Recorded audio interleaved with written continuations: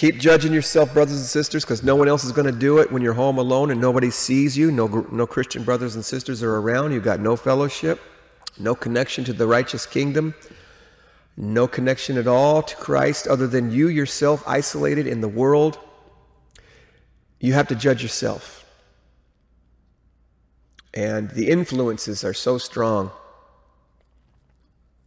Just to laugh at some ridiculous joke, we can do it though. We can do it. We can overcome. And we can get stronger. And hopefully we'll get stronger today. To those who took communion today, who could take communion today, hopefully we'll just continue to keep getting stronger. And I'm looking forward to God strengthening us. And hopefully this 2023 will be a good year of steady growth. Just steady growing. Keep growing in the Lord. No more falling back.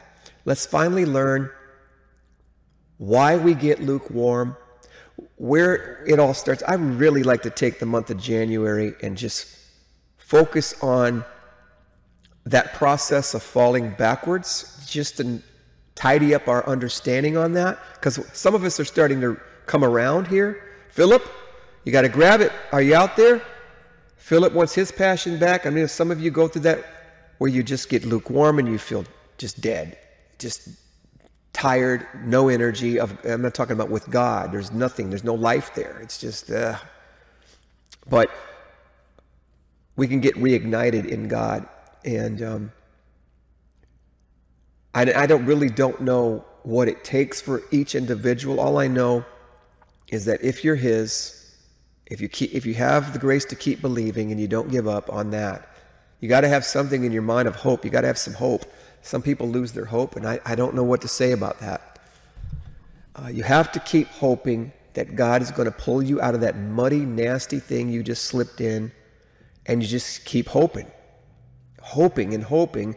And we did that do for me what I cannot do for myself study.